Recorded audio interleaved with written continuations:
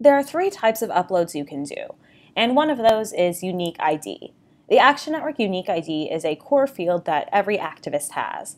It is a combination of letters and numbers that is assigned to each individual email address. Because of this, each activist's unique ID is the same across all of Action Network. It can be used as an identifier when working with different groups and is useful for a few different situations.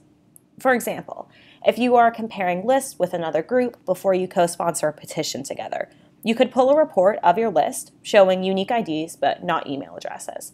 Then compare the files to see if your lists overlap with the other group. Since you can't see the activist's email address, this is a more secure way of comparing lists and other information.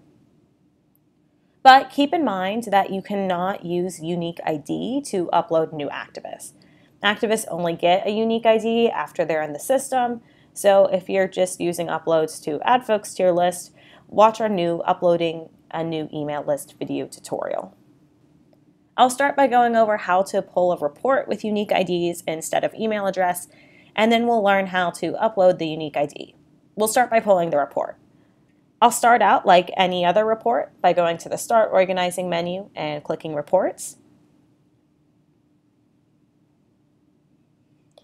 Then I'll select my group from the drop-down menu like usual and give the report a name.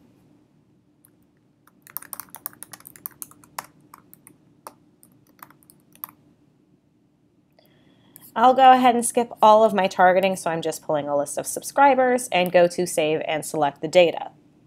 And this is the page where you choose what fields you want in the report. I'm going to keep first and last name as well as zip code, but for my third field, email, I'm going to change this to Unique ID. And then I will save and get my results.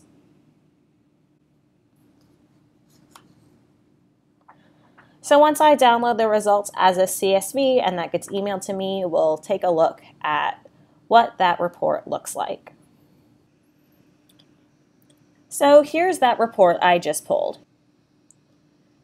So this column here called UUID, these are all of my unique IDs. Now let's go over how to upload by unique ID. Like any other upload, I'll start by going to the Start Organizing menu and clicking Uploads, and select the group I'm working from. I'll click to add a new upload and tab over to Upload by Unique ID. And there's a sample file here. I encourage you to take a look at it. For now, we're just going to upload the report that I just pulled. For uploading by Unique ID, only Unique ID is required, but like any other upload, you can have as many other custom fields as you'd like. So I'll go ahead and browse for the file.